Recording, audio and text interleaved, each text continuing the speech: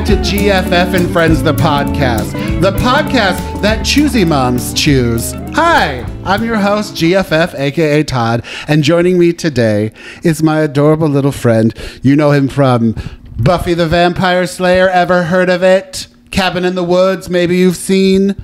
Transformers, correct? It is my favorite friend, Tom Lenk. Hi, it's me, Tom Lenk, and I am here on this podcast. Human Muppet. Should we do it'll go out of frame, but let's do yay Muppet arms. You know I specialize in Kermit arms. Muppet Have you seen arms. me do this before? Yeah, you do the best Kermit arms. Meanwhile, my mother used to say that I have Muppet arms because if I turn too quickly, they kind of just flop onto my body. Yeah, they have like a I have separate Muppet arms. Motor, your motor skills Yes. area of your brain is not lining up. Yeah. Well, I just learned that is it's a thing, and Daniel Radcliffe has it. Your brain thinks you're doing one thing and your body does another? I clicked on it was actors you didn't know have disabilities, and it went through a list of people who have. It's like a BuzzFeed list. It was on Instagram. I don't know. It was clickbait, but it said Daniel Radcliffe has such and such syndrome or something, and it was just like something that small kids can have, where their motor skills. It's still developing. Yeah, and it was defined by they're very clumsy and but it's actually a motor. Wow, I just got so well, you've had a day right out the gate. It's like you've been a little frazzled all day. But thank you for coming to Glendale to record this podcast with me. Is it Glendale?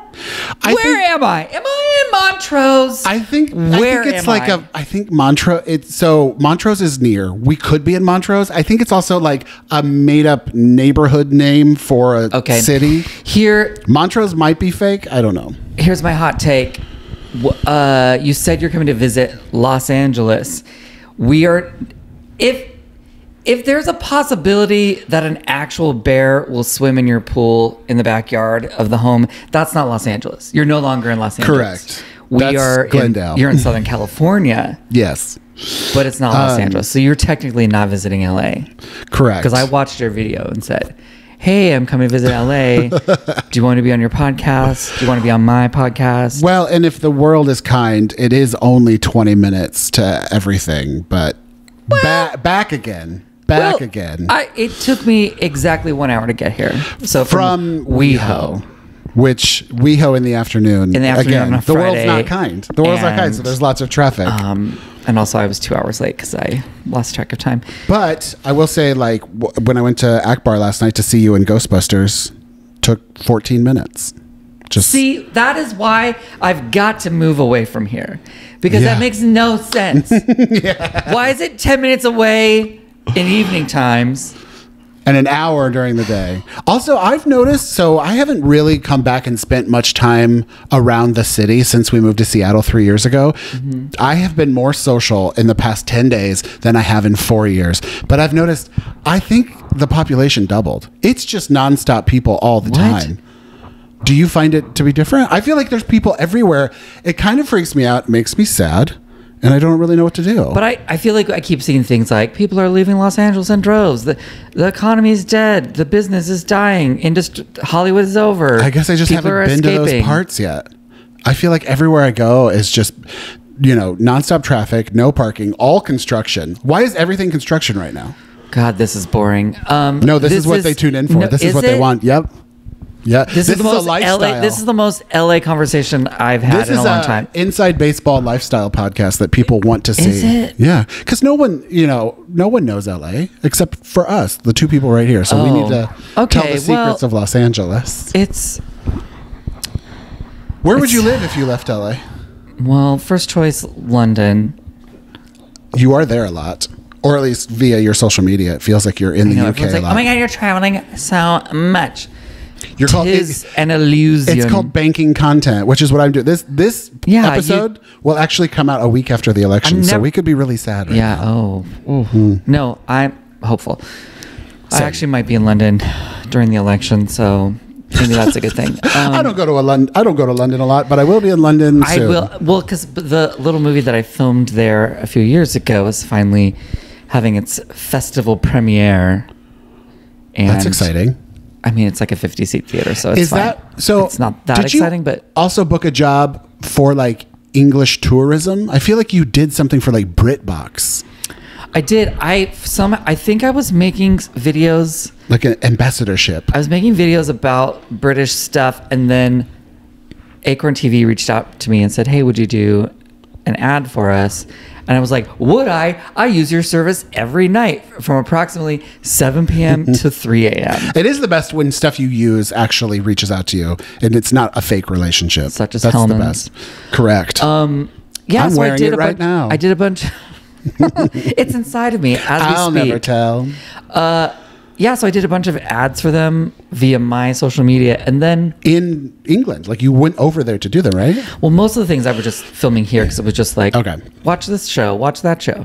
But then I pitched them an idea because I was over there filming this movie. I said, "Hey, I'm here, and I'm just gonna go. I have like a whole week off in between the shooting on the weekend, and I was thinking I could go." Do a little tour of some of the locations of my favorite shows and do maybe like a sort of like a travel documentary. Yeah. And I almost said Richard Attenborough, but he's Animals. Or is Yeah. it David Attenborough? who's the guy that does the food? Who's no longer with us? Anthony Bourdain. Yeah, like that. And so then it took them a little I went and filmed some stuff because it was kind of a maybe, and then they finally said yes, and I needed more footage, so then I had to go back over Thanksgiving vacation. But I made such great friends with the people in this movie, which is called Time Travel is Dangerous, coming to a film festival near you, and hopefully one day on a streaming service. That's exciting. And so I took some of the two lead girls from the movie, who are not actors. By the way, this movie, it's my favorite thing because it's about two women who find a time machine in London, and they go back in time and they steal things to sell at their vintage shop that they own. I've always thought about doing that, like Back to the Future 2 style of like, yes. Just make money at it. Yeah. But the kicker is that the two women are playing themselves. They were not actors per se, and they're just two women who own a vintage shop. In real life? In real life. Oh, that's fun. And they're playing themselves in the movie. Are they kooky? Are they funny? They're so funny, and Okay. they're great actors, and their names are Ruth and Megan, and I love them so much. And Megan. I love that. That's part of the movie too. It's like it's Megan, not Megan.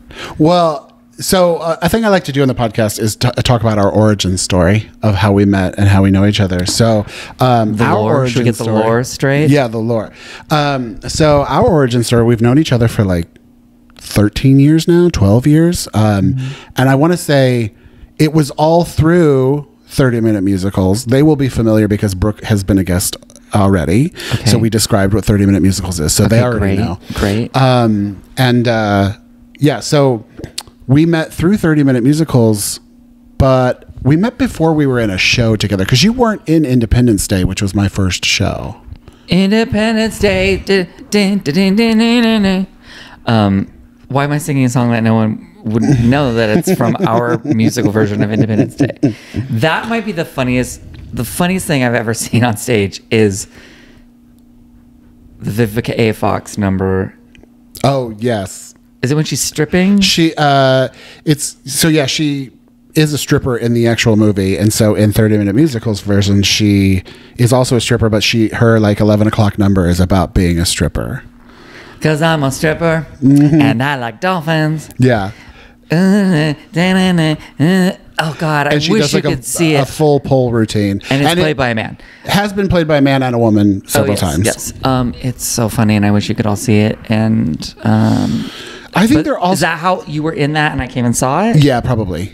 And we Okay. met through that. I think 30-minute musicals is such a genius idea, and if it could be cleared and figured out, I think it would be an excellent Shelley Duvall fairy tale theater thing. If we did every movie we've done as a release, each episode could be a different movie. I think it would be smart for, say, a Viacom or a Disney who owns Fox, like somebody came along and said, okay, we're giving you access to our library of movies. Feel free to parody them and turn them into musicals. It would be such a fun. Because she's got like 10 now, so we would at least have one season of different musicals, and you could film it. We could even film it like Our Town style. Like we already perform them without most sets and props. Yeah. How do we? It's very Take on the road. I don't know. What's the first one we did together? Home Alone, I think, was the first one that we actually. I'm touching. Because you weren't in Hook, right? You know, I was. Oh wait, no, you were Peter. I was Peter in Hook. Oh, that's Hook then. We did Hook together because I was your shadow. I had to carry you around. Here's my opinion though on the ones we do. The ones that I think make the best. Because Hook is a funny movie. I think the ones that we do that are the best ones is when you're parodying a serious very movie. like Jurassic Park. Top Gun. Is that the first one we did? I've never been in Jurassic Park, but I've seen it. So wait, Home Alone was the one we did together? Home Alone or Hook? I can't remember which, but Home Alone and Hook were the ones we've done together. I didn't know you before that. We knew each other via gay comedy, you know, like. Oh, okay, maybe through Bruce's show. Yeah, just through different talented people. This is Rob's mom's kitchen pig. She loves to, like, whenever we have holidays and stuff, she loves to write, like, the menu on the board. I mean, this statue is very familiar to me. This is, like, a staple of kitchens and living rooms. Like, there's a whole line of these of these pigs. There's very much like a 90s kitchen trope of, like, you either did kitchen pigs. We did ducks. As I say, ducks, like ducks and swans. Tuscan kitchen, a la, it looked like an Olive Garden with, like, jars of pickled vegetables. No, we had the blue and white checkered Country Time. That's what magazine, Country Time Living magazine. Yeah. Style, like blue and white, ducks, geese, maybe a swan here and there. Occasionally a chicken. Yes. But most of the things were ducks. We also had ducks.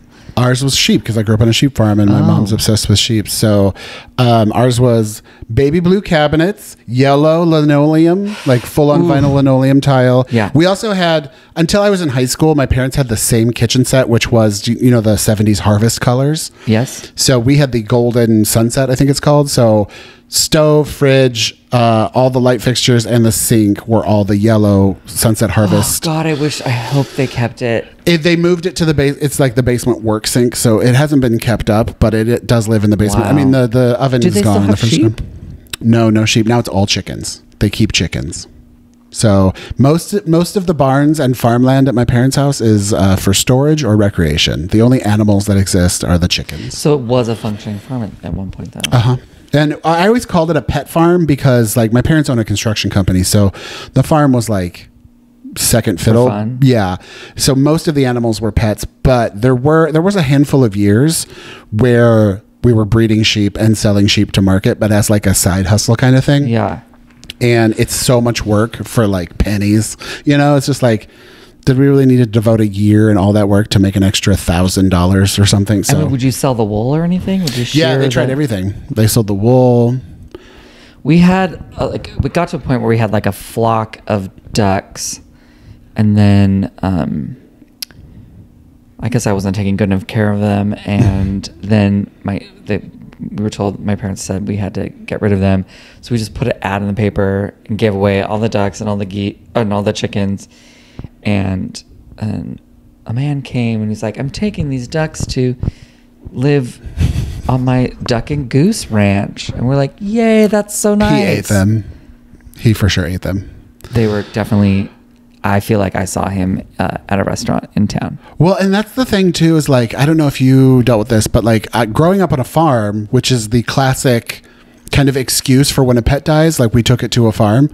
Growing up on a farm, there's no excuse. So my parents were just like, it died. You know, like, whatever happened to Rosie, that one sheep we had? Oh, she died. You know, like, you just tell kids they're dead. Maybe that's just my family, but they never really softened the blow. They were like, and what happened to the, what was it mean? It was sold or they literally died. And there was a time, I mean, my dad for like a year was like, I'm going to start butchering chickens and freezing, like processing them. And it was the grossest meat ever. Like homegrown chickens, like the meat was chewy. It had no flavor. It was like, yeah, because sparse. they're not being like pumped full of. Exactly. I will say I was highly traumatized from all. I mean, did a whole show called Heavy Petting. That's about all the pets that I had. I love it. I've seen it and how they died. I've seen 2 of your shows. I definitely don't. The only meat I eat now is chicken because I had the chickens and they were. I mean, I see videos about chickens now and they're like, you know, live in the house and they're friendly and they're smart. But back in the 80s and 90s, I was just like, I don't like. They weren't cute and friendly to me. Yeah, they weren't pets then. So I didn't. So I don't feel so bad that because I would love to be a vegetarian and I'm trying, but sort of my last stop is chicken. Well, and I won't eat ducks because what about seafood? Ducks are my favorite. I don't like ducks just for the flavor. It's too gamey. Duck meat is it's almost like liver. It's just like it almost tastes like blood. I don't know. Yeah, it's too rich. Yeah. Do you eat seafood? If I am tricked into it by deep frying. Oh, well, fried cures all. But I will eat a shrimp so tempura. You don't like sushi? I'll do a California roll, which is fake crab meat. I'll do. Would you consider yourself a picky eater? I mean, is there a lot of things you don't eat? I'm not a picky eater, and my partner Steve will tell you. What does he say? You're not. Your food is limited, but not picky. You're limited in what you eat, but you're not picky. Because like we've traveled the world, and everyone's like, "Oh my God, you don't eat sushi, you don't eat." But in Japan, everyone's like, "You won't be able to eat anywhere." I'm like, "Do you know how many types of different cuisine there are in Japan? There are so many that are not." And also, me at a sushi restaurant, I'm fine. I have things that I will eat there, so I'm not. Well, and also, I mean, not that you're eating at McDonald's, but there's McDonald's everywhere. Like you'll find something, you'll figure it out. Yeah, no, I won't. I refuse to do anything in American in a foreign country. I'm the same, although I haven't traveled internationally in a while, but I'm the same about Starbucks. Like if I'm traveling, especially to a new city, I'm like, I don't want to go to a place I can go home. So if I can get it at home, I don't want to go to in a different city. I did go to a couple. I did some Starbucks I think I did a Starbucks. Oh, we did the Starbucks in Kyoto because it's in the area of town that's all the old and that's what I was going to say. Like internationally, it's different because like McDonald's has different food all over the world. Yeah. So I want to try the local stuff. But it was exciting to go to a Starbucks that was, like when the cities have rules that you can have your thing, but it has to blend into the So it had to be done in the which style. Which is like Santa Barbara or Santa Barbara does that. Yeah. Everyone has to be Mission style, white walled with. The McDonald's has a turquoise sign. It does. Yeah. They can't have the yellow arches. It had to be turquoise. But yeah, we got to sit on the floor and to tatami mats and take your shoes off in the Starbucks. That's fun. Was it like a tea service, or you're just drinking coffee and hanging out, but you had to take your shoes off? I just got my usual order, but they had specific things that you can't get anywhere else. Yeah. See, that's the kind of stuff I like because I like a trinket, I like a souvenir, I like a site specific. Oh, trinkets! So I should have brought you one. Now that I'm a giant man, I can't really buy off the rack. But in high school, growing up, when we traveled, my favorite thing to collect was, drum roll, Hard Rock Cafe city shirts. You and my mom. And one of my biggest regrets in life, all thrown away, all gone. Oh, damn. Isn't it wild? It never occurred to me that the Hard Rock Cafe meant like hard rock and roll, hard, heavy, like almost heavy metal. Yeah. What did you think it was? Actual rocks? No, but I thought it was more just like kitschy rock and roll, but like hard rock means like. It was all like Led Zeppelin and yeah. Why was my mom like, we got to go to the Hard Rock and it was, I don't know why, and I don't know how I got the bug. I think the first one I ever went to was in Vegas, and it was still when there was only like 4 or 5 in the whole United States, in the 90s.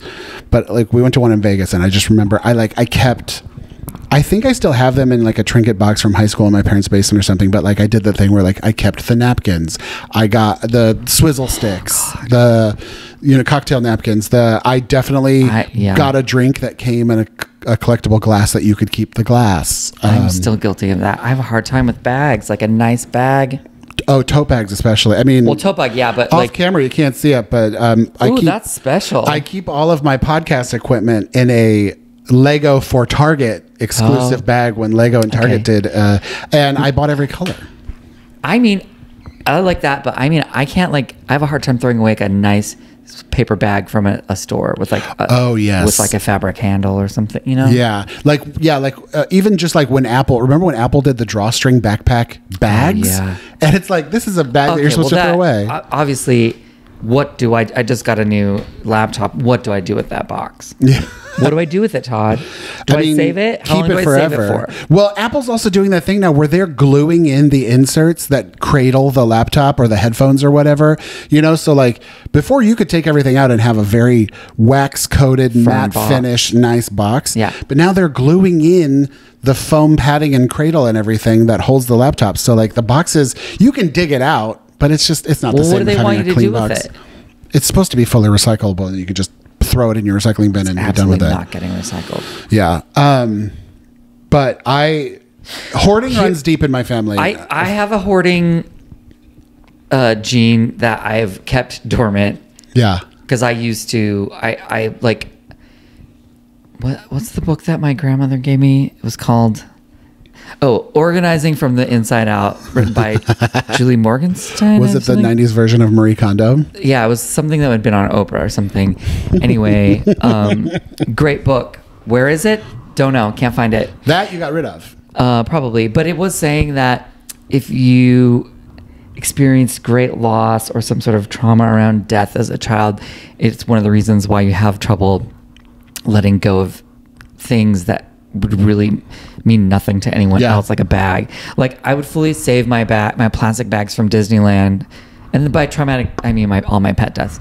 But I used to save my Disneyland bags and make collages out of them. Like what? So get rid of it. So I blame. It's funny that you say Disney, could be because I blame a lot of my hoarding on Disney for humanizing everyday objects that, you know, like the bag, for instance, it doesn't have a heart. It doesn't have a soul. It's not real. It's just a bag. But if I should ever get rid of it, in my head, it's saying, don't get rid of me. Please keep. I love you. I've always been here for you. I also get irrational connections to like hotel rooms. Like I get really sad. I'm like, goodbye. I'm like that little. I do that too. I always say goodbye to stuff. Goodbye. I get that from my mom. Speaking of Disney and trinkets, I in high school collected Disney watches that played music. I'm familiar. Where are they now? They're at my place. I have them. I still have them. And I don't know what to do with them. Should I sell them? Like they don't. I don't use eBay ever. Like it's just, I've literally never bought anything on eBay. Yeah. But I do have the app on my phone because occasionally I'll be like, wait a minute, I have this thing. What's it going for on eBay? And I am always blown away by everything from the 90s, from childhood. I mean, I've looked and it's like, yeah, I could sell it for $30 or $40. So it sounds like the memory means more. It's worth more, I should say. Watches don't take up a lot of space. See, you came to the wrong place to talk about hoarding because I will just encourage it. I'll be like, don't get rid of it. Yeah, and they would work if I replaced the batteries. But what am I going to do? Wear a Mickey Mouse watch? Okay, the worst one was I got this one that was a full Mickey Mouse head and like the size of this microphone. Oh, and it flipped up, right? And it like its mouth would move when it talked. Yeah. You'd press the thing, and I would wear it to school in high school, but I was embarrassed by it, but I would wear it because I loved it, but it mortified me. Yeah. But and I would hide it I would only wear it with a long sleeve. You were embarrassed about it, but you loved it. Yeah. Well, see, here's the thing that I got into for a little while, which was shadow boxes and framing. So if you have a fun little collection like watches, you know, you could hang like 6 watches in a shadow box and make it art. And then you could hang it on your wall and see it. What happens to that when I die, though? Like, who cares? You're dead. Just more clutter for someone else to clean up. Yeah. Maybe I'll just keep a couple. The one I'm obsessed with is the Scrooge McDuck one. I don't know why that one brought me so much joy. All the numbers were coins. Ugh. Did it make like coin noises, or did it say that like "Me Lucky Dime"? That one didn't play music for some reason, but well, and two, like you still have plenty of time. You could get like ultra artistic, rich, and famous, and then it'll be like Marilyn Monroe's lipstick. You know, it'll sell at Sotheby's for $1 million. Oh, okay. So yeah, I'm looking forward to that moment. Mm-hmm. I mean, you won't be with us anymore, but people will buy it. It's too late for me, Todd. It's not going to happen. There's a market for it. There will be a market for it. Okay. It's never too late. But yeah, so that's funny. Like we talked about all your content and stuff like that. Now you just booked a K-drama, like a legitimate in Korea K-drama, right? But is the whole thing in English? Or are you playing like an American and everything else is in Korean? It's a minor role. I play like a White House staff person. Okay. Like the press secretary or something. But they needed a group of English speaking actors to play this White House staff. And funnily enough, like the weekend before I'd gone out to do a part on a Friends movie in Washington, D.C. Didn't have time. I'd never been to D.C. Didn't have time to look at the White House or anything.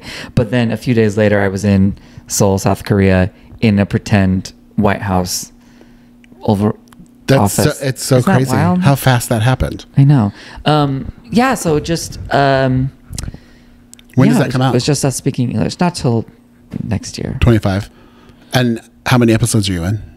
Just the one. One or two, yeah. Yeah, it's not that big of a deal. But still, that's exciting. It seems like a bigger deal than it was. But So I have like, a handful of dream locations to travel to, and Korea is on that list. Korea looks magical. I've always wanted South Korea, obviously. Look, if you want to go, I have so many recommendations for you. My friend Chris, those programs where it's like you teach kids English, but they don't want anyone to speak the native language in the country they're teaching because they want their kids to grow up without accents and they want their kids to grow up like fully immersed in English. So there are these English English schools for children to learn English, but no one's allowed to speak Korean or Japanese or whatever. Yeah. You have to do the whole thing in English. So my friend Chris taught in Korea for like 3 years doing that program, and he loved it. I want to sign up to do the reverse of that. Like, I just want to go for a month, go to South Korea and be in an immersive language. To learn their language. Yeah. I also You're like, I know enough English, thank you. Yeah, I'm out. For about an hour after I was done filming, because it was so fun, my brain was, I guess I was a little high on the experience, and I was like, oh my God, I'm going to learn how to speak the language fluently. I'm moving here. I'm going to become a huge star. And that lasted an hour, and then I came back down to reality, and I was like, "Oh no, they don't need you. There's no need for you. They're enough." Well, okay, so now back to hoarding. Do you do the same thing with I should say accessories that you do with hoarding? Where like, okay, I'm going to start yoga, and then I'm going to get the fancy mat, and I'm going to get the fancy clothes, and I'm going to get the fancy headband, and I'm going to do all the accessories for yoga and like buy it all up and then do it for like 2 weeks and never go back, because I love to do that. I'm like, I'm going to become a quilter, and I'm going to buy every sewing machine and material and thread. Like, I love to just like buy the accessories, and then I'm like, I don't want to do this anymore. I'm pretty good about knowing my limits. Like, I was really into sewing for several years. A long time. And I didn't get all the stuff. I got some stuff, but like, I like to be as cheap about it as I can until I know definitely. Well, and that's how you started your Instagram, or when your Instagram blew up, when you started doing what was it called? Like, it wasn't just like trash fashion. The Lenk look for less. Yeah, that's what it was. Look for less. Yeah. And interesting, because people are like, why'd you stop doing that? Why won't you do it again? I'm like, it had its moment. The joke is over. That's why I don't do the GFF and Friends Photoshop anymore. Moving on. We did it. The joke is done. But also, like, now that other people are doing it, it's too common and right. Also, I got bored of it because, like, here's what I've learned about hobbies and like my interests outside of what I do professionally. I want to do the thing. I want to figure it out. And once I've figured it out, I'm like, great, I did it. Yeah. I can easily make tote bags on my IKEA sewing machine. When I was doing the sewing stuff, and like, you got to sell those bow ties. You got to sell those tote bags. And I was like, yeah, I should do that. And then I was like, I liked making it for me and for friends, but then the idea of having to make that thing over and over and over. Well, and adding money and customers to any situation makes everything awful. Yeah, it ruins it. Do the thing. Like, what is the saying? Like, that if you really love doing something, set it free. Like, as soon as you start to monetize the thing that you love doing, when it catches on and people demand it from you, then becomes a thing that you. Yeah. Well, it's just like a job, Yeah. So like, do what you love, and you'll never work a day. Something like that in your life. But I will say, is worth two in the bush. But isn't there a saying Cart about before like the you horse. should always have, it's okay to have a hobby that you're terrible at just because you love.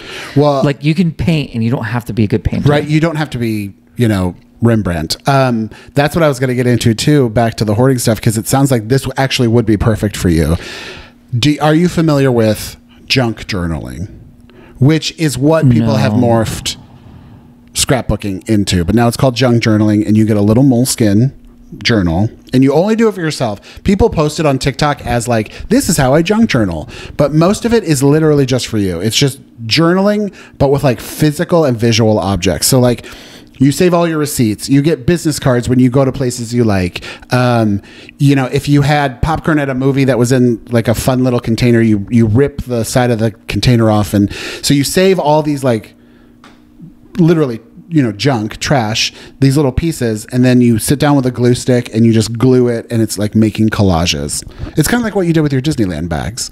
And then you just, close up the moleskin once you're done with your page and put it to the side, and it's just for you. It's like visual journaling instead of words. But you're keeping trash? No, I taught myself to get rid of that trash. You gotta get that out of my life. But I'm saying, if you ever got back into trash, I think junk journaling would be the way to go. Absolutely hard pass on junk journaling. I'm very close to trying it, because also they make these little, about the size of a Pop-Tart, printers now, where you can print little Polaroids and little pictures from your phone. Yeah. And so a lot of people have those printers, so they'll, Except for the cartridges and the paper, it's so expensive. Is it? No one ever talks about price. I was like, the printer's only $100. $40, $100. Yeah. But like the cartridges are like $8 a piece. The Polaroid a film picture is literally $25 for 10. That's true. But yeah, I was like, I think it would be fun to like do a little junk journal with that little camera. I don't know. Here's what I learned about junk and organizing, because I'm not a very organized person. And when I'm working on something, if I'm doing a self-tape, whatever it is, the entire house is filled with chaos and I make a huge mess. Yeah. But I always clean it up, put it back together. And like, I'm very chaotic with like trying clothes on, and it's a big mess, and then I clean it all up. So I never let anything get past that. Yeah. Because I just really had to teach myself, like, no, you're allowed to make the mess, because I think it's the process while I'm doing it is like, my brain can't be bothered by. Well, and it's your work. Auditions are work. Yeah. And, for lack of a better term, content is work. So like, if I were cooking, I would not be cleaning up as I go along, because I just don't want to be bothered with that. And you're like focused on the end product. Yes. Yeah. And so I will clean up the chaos afterwards. But when I was doing the garbage dresses, I was like, oh, this could turn into like a hoarding situation so easily, because you're like, but I need to keep everything, because anything can be part of the materials. So I came up, I think I had 6 or 8 like large clear plastic boxes with lids, and I think they were organized by color and sort of material. And if I used a material a couple times, then it had to go. Yeah. To the recycling bin or whatever it was. Well, I remember we did that Oscar party for E when E came to your house, and then we all did looks, and it was like a pre-Oscar thing. Like we did it for whatever, I don't even remember, but yeah, I remember all your bins, and you're like, this is mostly black stuff. This is mostly brown stuff. This is mostly plastic. This is mostly. But if I had beyond that, then it was too much, and that's like, then your stuff is ruling your life. Yeah. I feel like I'm really good now when I'm shopping, when I'm traveling. I remind myself like clothing is okay because I'm going to use it and then donate it eventually. But like, I'm better now about not buying so many souvenirs. No, I'm lying. I will buy trinkets.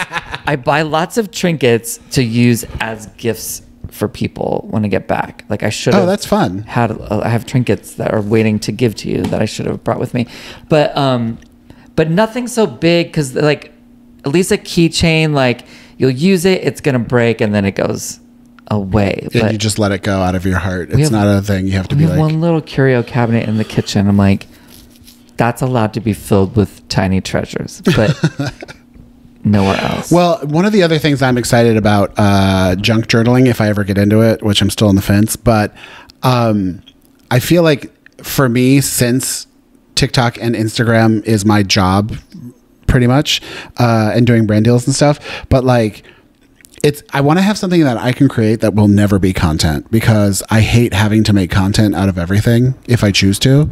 And so like once I start making content about something, it just loses a little bit of its sparkle. So I'm kind of excited to have something that like no one will see and I won't share and I'll never post about it.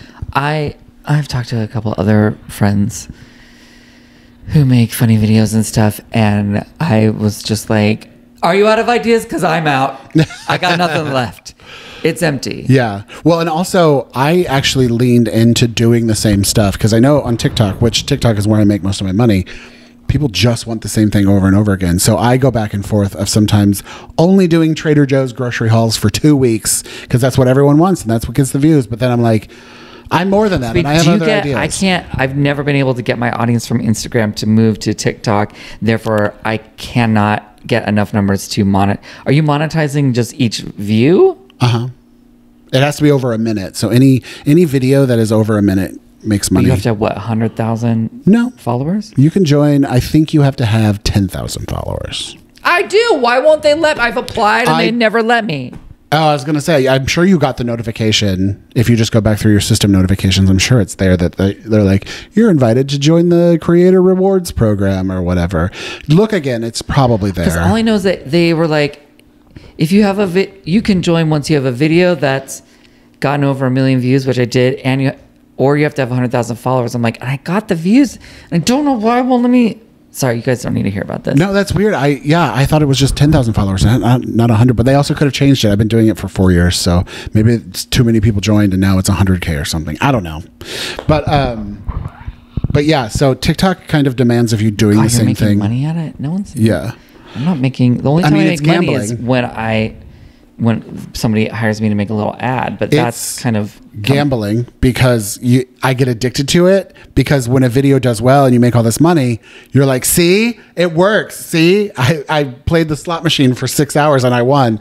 But then other times I will make a very great, well-produced video that I'm very passionate about, and it gets 1,000 views. And I'm like, well, I swear the harder I work on a video, the smaller the views are. It's like the apps know that you tried and worked hard. Yeah. You know, because some of my biggest videos that have reached the farthest, I have made in less than 20 minutes and didn't even really think about, and just made it and posted, you know? I had a video that I was not going to post because I was so embarrassed by it. And I sent it to my friend Jack, and I was like, I don't want to post this. It seems cringe. Should I do it? And he's like, yes, post it. I'm like, oh, fine. It was just me crying on the street of Paris because of dogs. And it got 1 million views, and I was not going to post on Instagram or TikTok. Yeah, on Instagram. That's great. So no one cares about me on TikTok. Instagram is all about reels now. So like, don't ever post a static picture. They don't care. Oh, I've stopped posting. They will die. No, I only do the reels, but we don't get paid for reels. I used to get paid. They stopped, which is so annoying. They tried out one little thing where you were getting, and they're like, for each billion views you get $50. I actually made like how? Pretty good money for just posting on Instagram during the pandemic, but yeah, they stopped all those bonuses, and now I'm in the Threads bonus for threading, which is just Twitter, but it caps out at $500, which, you know, I'm not upset about, but like, I clear the bonus in like 3 days. What are the bonuses for videos or for? No, just for Threads, for posting on Threads. So you just have to post, literally just streams of consciousness. But if you have more followers, which you have, I think it's every 100,000 followers on Instagram, since Instagram owns Threads. Like, my bonus cap is $500, but I know that there are some bonus caps that are $5,000 a month. And if you have over 100K, look into it. I don't know how they pick people. I just literally got a notification. It was like, you're invited to Threads bonus. Given up. I've just surrendered to the fact of like,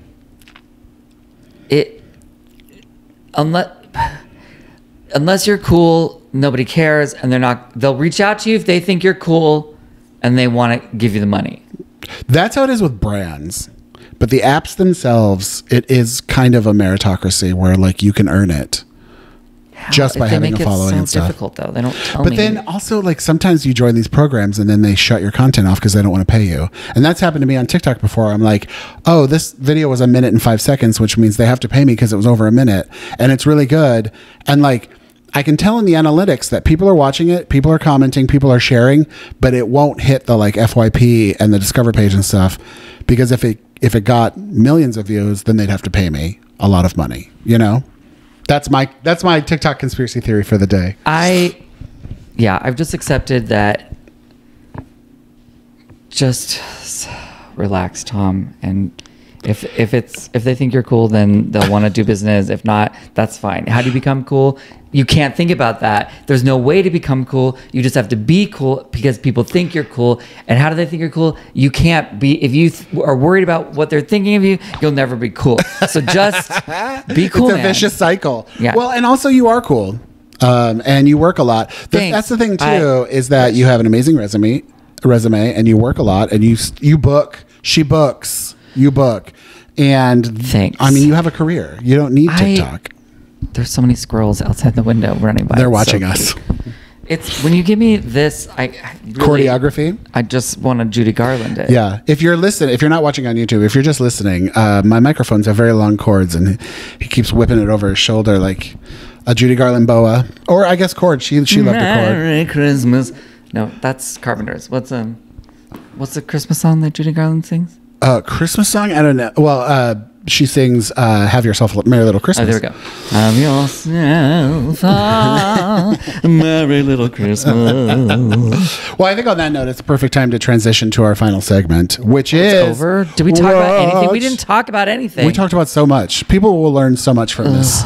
But our final segment, which is "What's Your Order? What's Your Order?" I have here a delicious little soup to go container that was filled with America's favorite fast food restaurants, but you're actually my last podcast guest of my LA Invasion podcast week. The honor. So you get the very last restaurant. We're going to pick out a fast food restaurant, and we're just going to talk about our orders. And we've already talked about so much food. So what's your order is... Wow. Okay. Taco Bell. Taco Bell. Beep, beep, beep, beep, beep. Okay. I have a long history with Taco Bell. Are we going to run for the border? As a child, it was my favorite restaurant. Were you obsessed with the Chihuahua? No, Todd.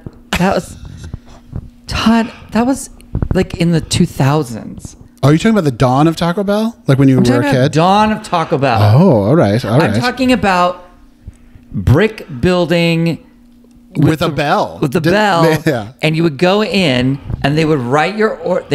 Excuse me? They would write your order. They're standing and they would write your order above them on a small chalkboard so that the kitchen behind them could see it. You're facing them. Okay. They would write it with a piece of chalk. What? Now, is this like pre-franchise, like before it went national, when it was just Southern California? No, it was definitely, I don't know. Because you're from here. I'm from here. So this was in Southern California. And this was probably, like late 80s, mid 80s. But what did you get? What was your order? Has it changed? Then, I was like... I would just have, oh gosh. Okay, I remember the week that the Mexican pizza came out. It was called Pizzazz Pizza. What? That was the original name. Pizzazz Pizza. Correct me if I'm wrong, internet. And actually don't. I want it to be that. God, I loved it so much. I still do. It's my go-to. But I cried when they took it off the menu. I was like, what's the point of going to Taco Bell now?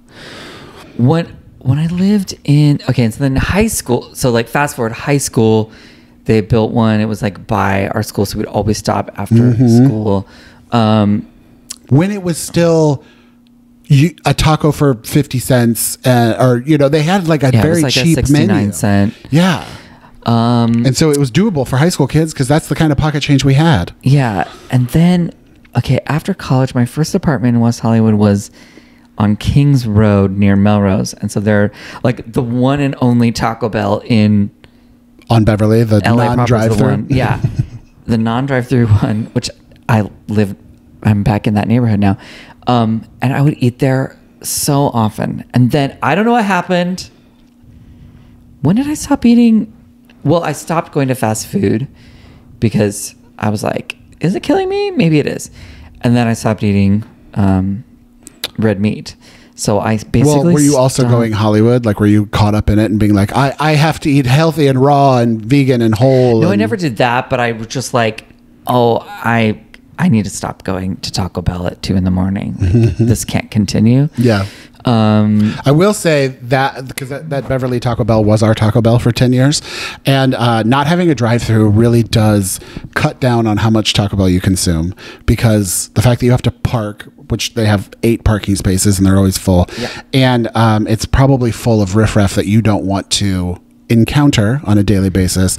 So having to go inside a Taco Bell and just deal with people really cuts down on how much Taco Bell you consume. Yes. Also, I'm lactose intolerant, as you know, and for a long time, I was convinced that the pills weren't working. Turns out, like, sometimes you need to take more than one. Yeah, and it's all about, like, timing, too. You got to take them during the meal, like, at the right time. So I just got burnt by the pill, by the lactate pill. And so I was like, I'm not eating dairy. So that, like, kind of, like, took me out of Taco Bell for a really long time. Oh, yeah, especially, if you're chicken only. But I did go recently.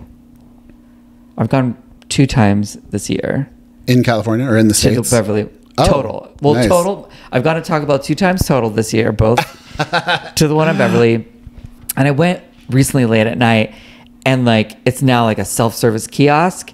And I put my card up, and right when I did, some man was like, did something with his phone, and there was other guy with his phone nearby. And I was like, okay, either they're picking up DoorDash delivery, or they like just did something to steal my identity, credit card info. Yeah. So I immediately locked that card, and I still haven't dealt with replacing it.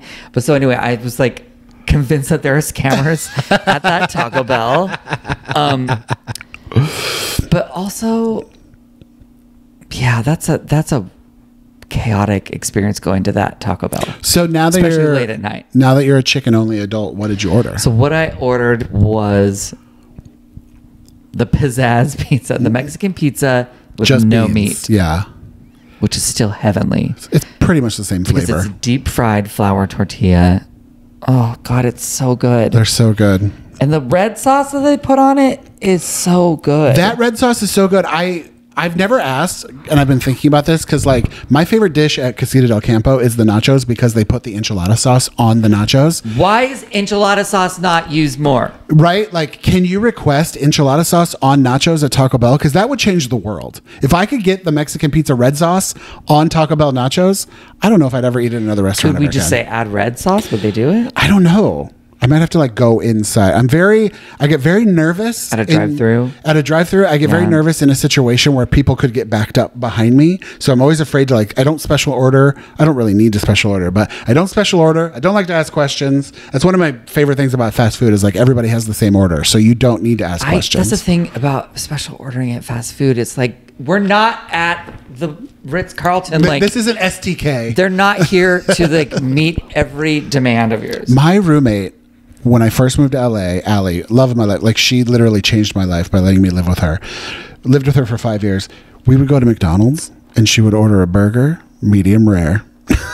Say the words. Allie, I'm looking into the lens. Allie, you're not allowed to do that. Can I get a Big Mac medium rare? Did they say sure? They just say yes. I mean, it's not even an option. It's not even possible. I think, hasn't the meat been cooked through? No, it hasn't. Well, and there's laws in California. Certain if you can't get fast food restaurants has to be cooked to a certain temperature.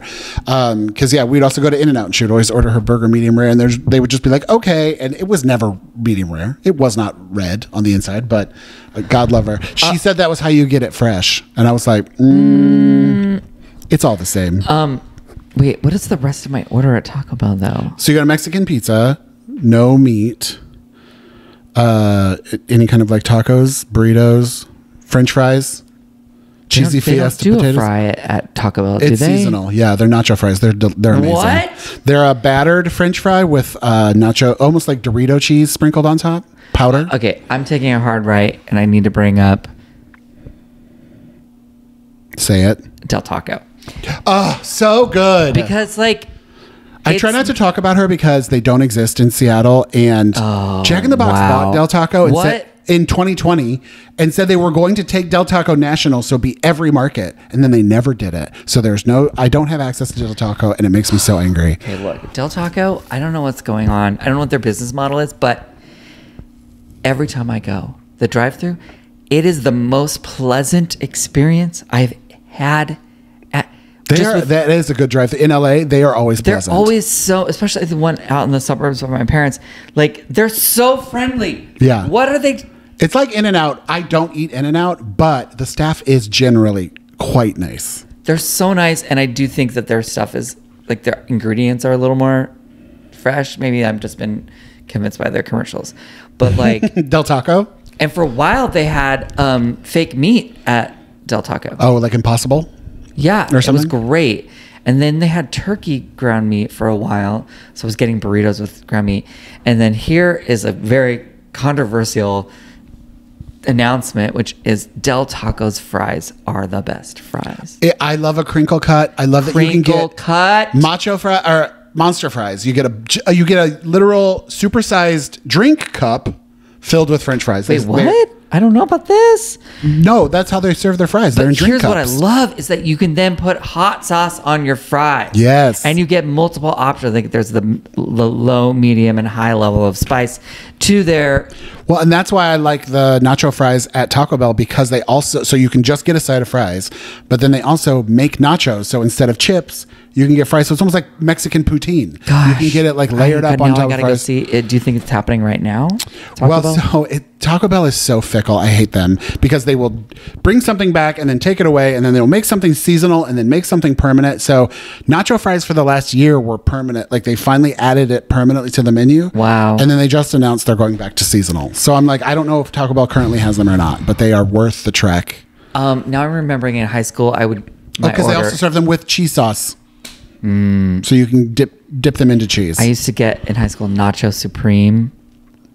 Same. God, so good. Nacho Supreme and a chicken quesadilla. I think that was my order. That was my pandemic order because we were door dashing Taco Bell a lot, or just going over because it was a few blocks away. My mouth was watering. I don't know. I know. I'm so hungry. I don't know why I don't let myself eat the fast food anymore. I don't know. I mean, as long as you're not denying yourself joy, if you're just not thinking about it, like if you're, because like I crave things. I have a very large crave cycle in my body. Yeah. And I'm also kind of susceptible to influencing. Like if I see a Taco Bell commercial and I'm not really paying attention, and then I'm like, oh shit, I haven't had Taco Bell in a while. That looks delicious. Yeah. And then I'll just start thinking about it and craving it. So if you're sitting at home craving Taco Bell for days and not getting it, that's one thing. But if you just don't think about it, it's not bad. I really crave fried food, and I'm gotta not do it because now I've got cholesterol and things. And what's the other thing? Blood pressure that I'm dealing with. So like, I'm trying not to. Is that in your family too? Probably. I don't know. But I just started some medication, and I don't know how I feel about it. But so like, I shouldn't be eating that stuff, so I try to avoid it. But like, I have been offered blood pressure medication because I am right at the cusp of like high blood pressure, but blood pressure medication is the one you have to take for the rest of your life. And so I don't want to start something like that because that makes me nervous. Even though blood pressure runs in my family, it's bad. I felt the same way. And then my doctor was like, because I was on the cusp, and he was like, hey, we've been testing you for 2 years, and you're like, it's time. Yeah. And he was like, I don't want to bum you out, but I had a patient just like you, and he was like, no, I'll just do it with diet and exercise. And he was eating really healthy, and he was doing it, and he's dead now. He just died recently. Yeah. And you could tell that it would happen. He was like very sad about it. Yeah. And so then I was like, okay, well, we're going to start the medication.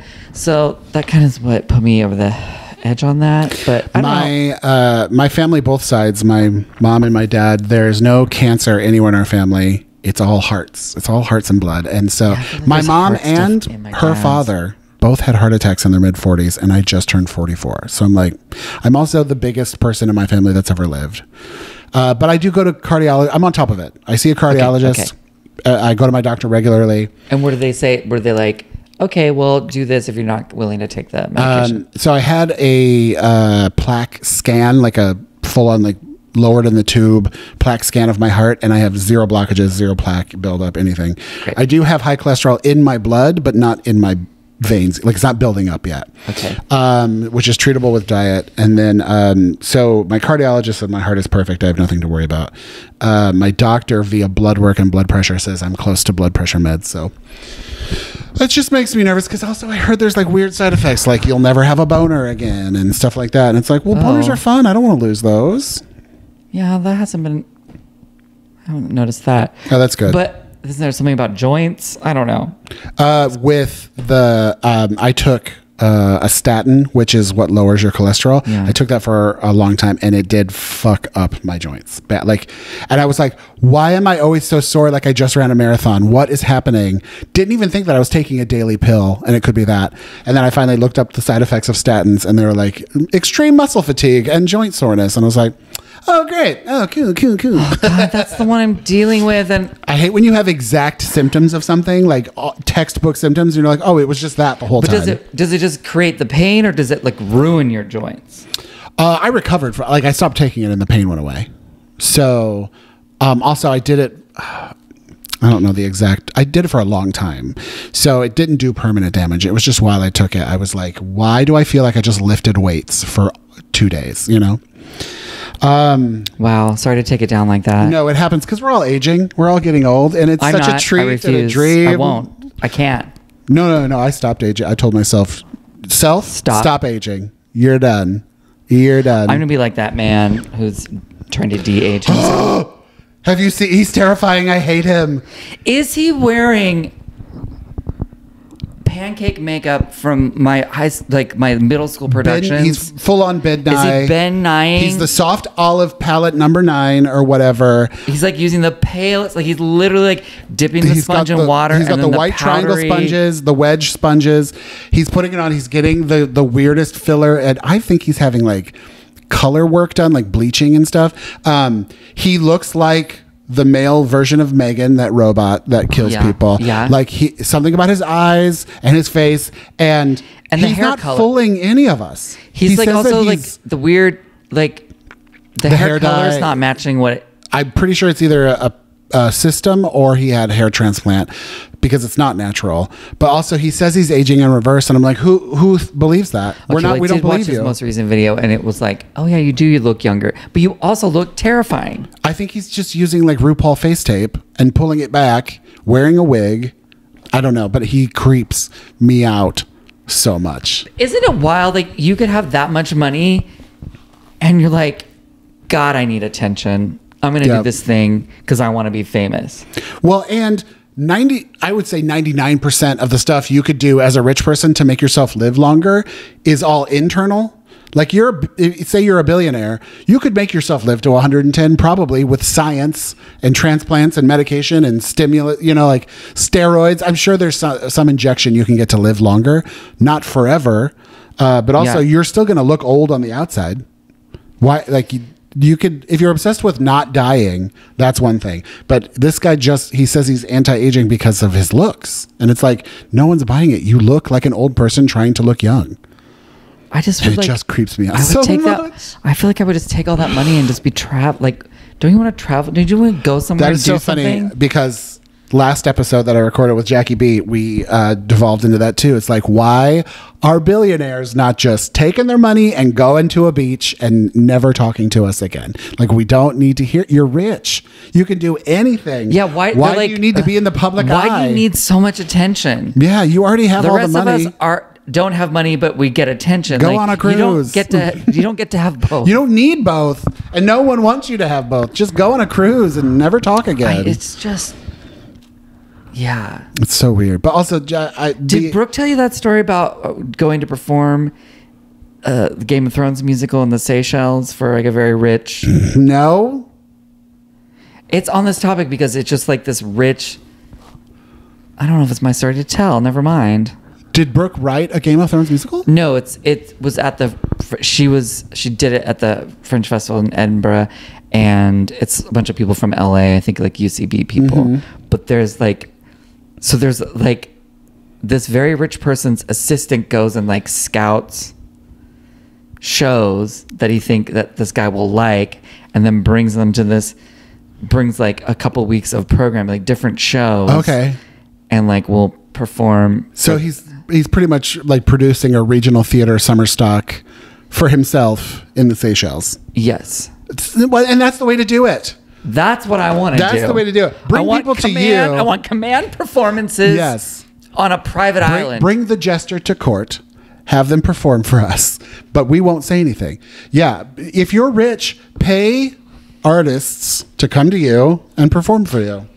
That's like how I do. I do have a fantasy. A perfect world could exist. Amen. I have a fantasy that one day Tilda Swinton, I did a play where I played Tilda Swinton called Tilda Swinton Answers an Ad on Craigslist. And I'm dying to do it in Seattle, by the way. Come. Jane moved up there. Oh, really? I'm sorry, I shouldn't say that. She's up there. She visits there a lot. Okay. Anyway, I do have this fantasy that one day we get summoned by her and she just wants to see because we know she knows about it. Wait, Tilda's never come? I thought she came. No, her niece, I handed a flyer to her niece in Edinburgh because she went to school there and she was like, this is my auntie. I'm like, oh, you should come see the show. And so I know she sent her like photos of it. Well, because you did it in New York, right? We did in New York. We've done it.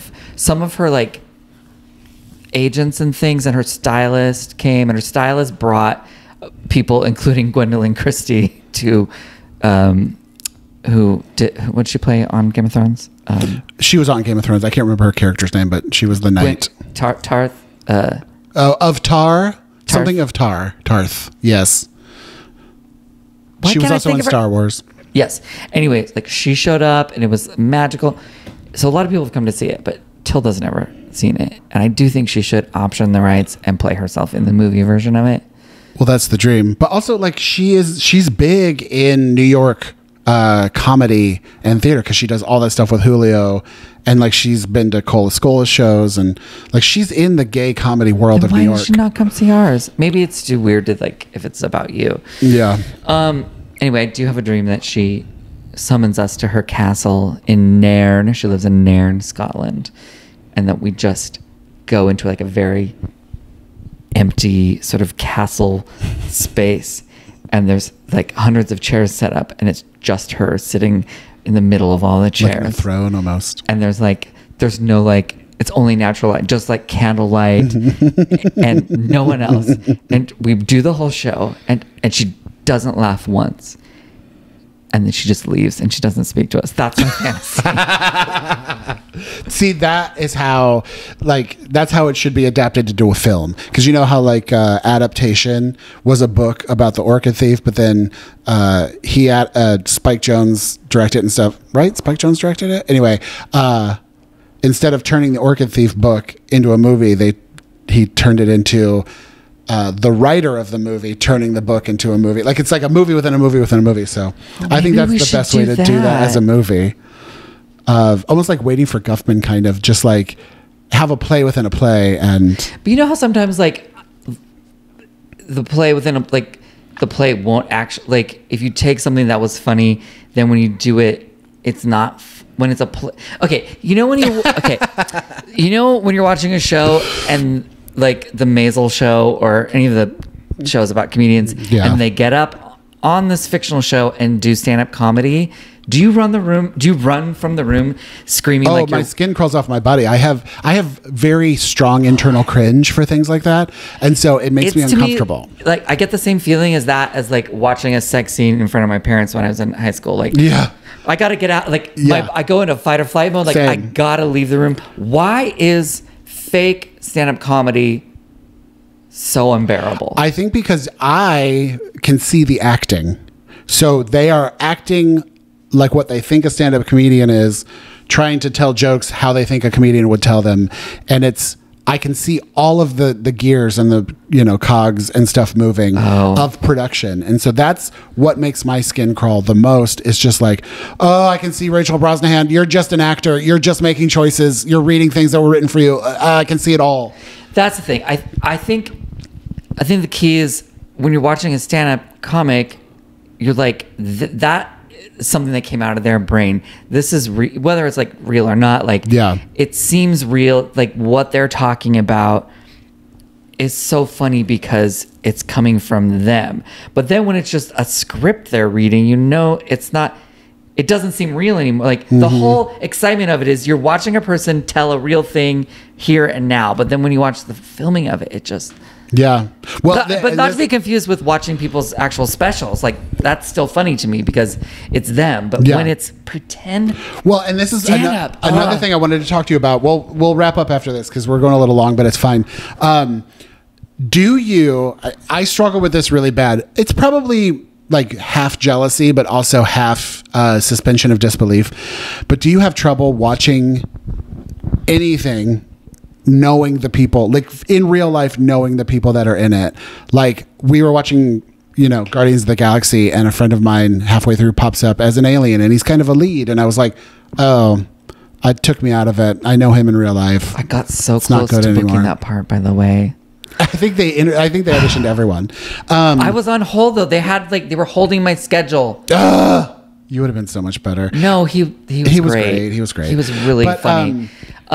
It does take me out of it. Like I was able, and that one, knowing that when it came on, and I was like, no, this isn't, because they'd never told me what it was for. I just knew what it was, that director, and they wouldn't tell me, and it was obviously like kind of a fake script. Yeah. But then that part came on, and the script was sort of similar to what I was like, no, that's that part.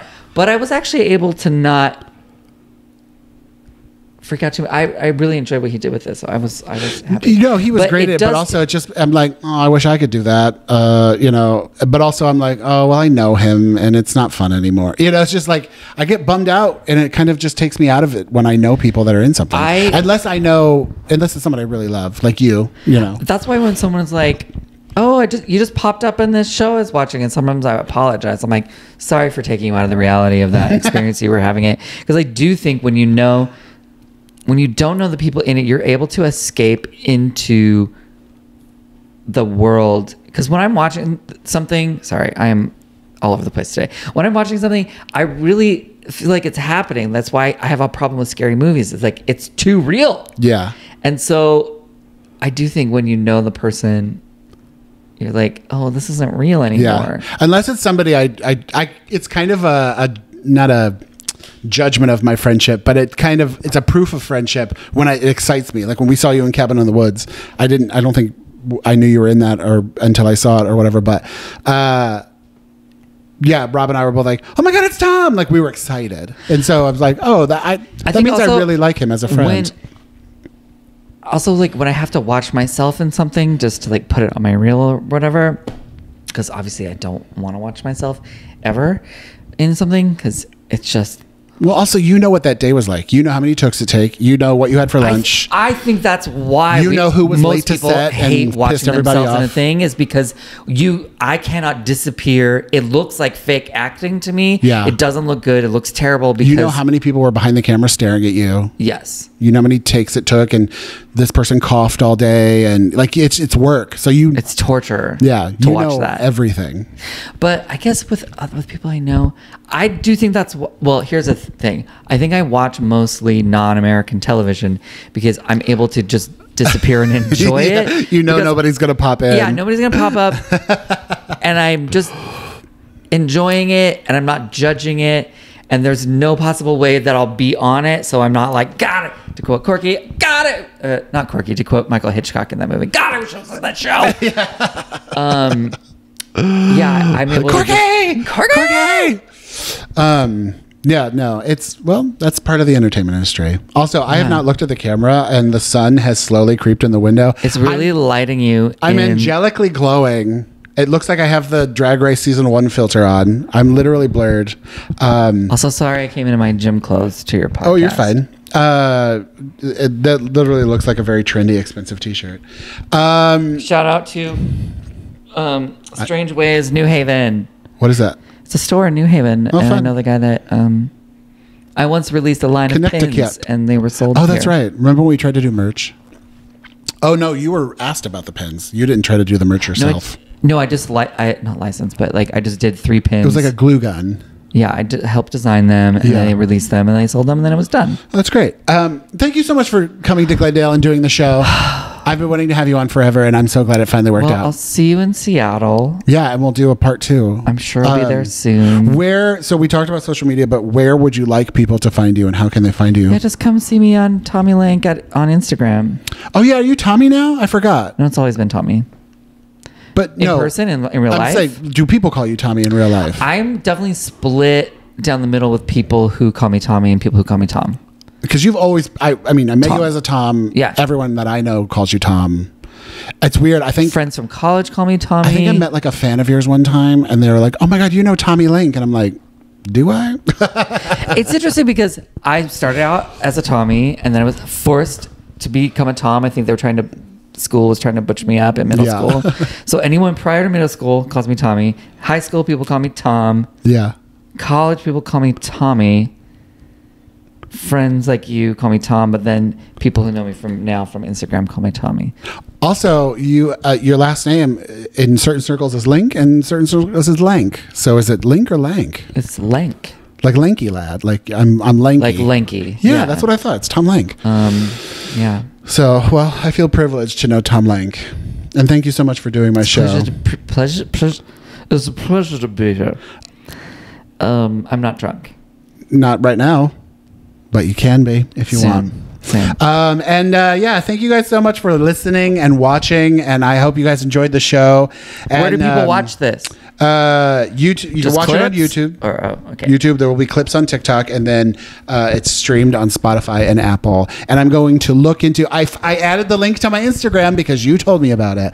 Can you believe, listeners, that I went to find his podcast last night on his Instagram profile and it wasn't there? Yeah, I totally thought I had filled in all the links on my various social medias, and I just did not. And so it is now linked in the bio of my Instagram. Thank God. GFF and Friends. And this has been a wonderful episode. My longest episode GFF to date. and Friends. We did it. And that's wild. I sat down here and I was like, GFF and Friends. And I was like, I had to censor myself because saying gay fat was getting suppressed on YouTube. So I had to lose the gay fat and just go by GFF now. I just didn't even put it. I was like, what are those letters? Good fast friends.